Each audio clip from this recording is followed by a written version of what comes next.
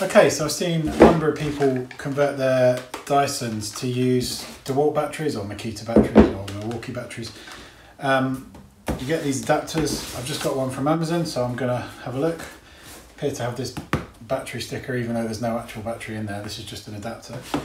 So I'm going to show you how to do it. Basically, this is the Dyson battery. It's held on with 2 screws. There's one there.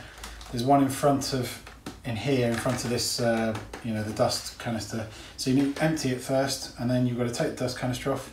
Hopefully it should be pretty straightforward. Let's just have a quick look at what I've got. So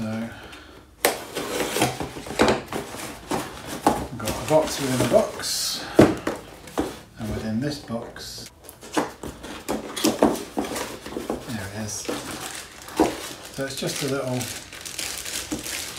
bit that looks very similar to that, plugs in, but just will accept a DeWalt battery. Well, at least actually, I hope it accepts a DeWalt battery. Let's just check.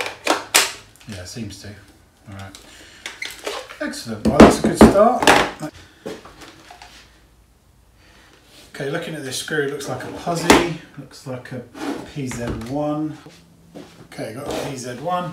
I should have mentioned, by the way, this one here, my Dyson is a V6, but you can get these adapters for other versions as well, but mine's a V6. So, okay, so that's that screw out. In order to take this thing off, apparently you do that once. Great, smashing. Thought I'd empty that, obviously not. And then you do it again and it clicks off. The whole thing comes away. Just vacuum that up because otherwise it's going to annoy me.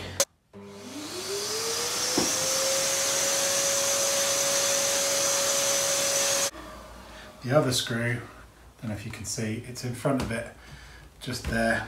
Same, it's a PZ as well, that one on mine. So get that out.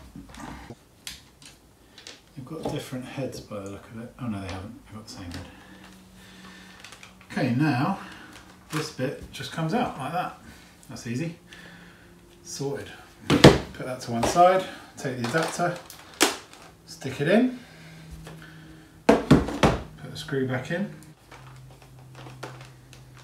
put the screw back in here.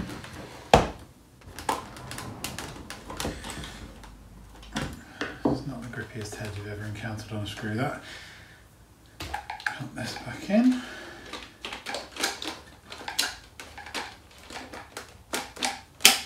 There we go, pop it back up. Pop the DeWalt battery in. It's working nicely. Battery's got 3 bars.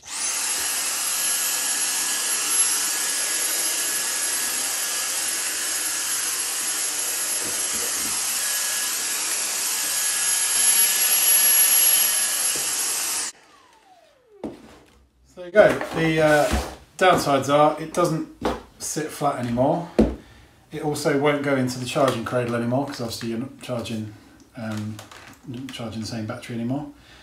So I'll have to stick a hook in the cupboard to hook it up with, but other than that, I'm pretty happy. Job done.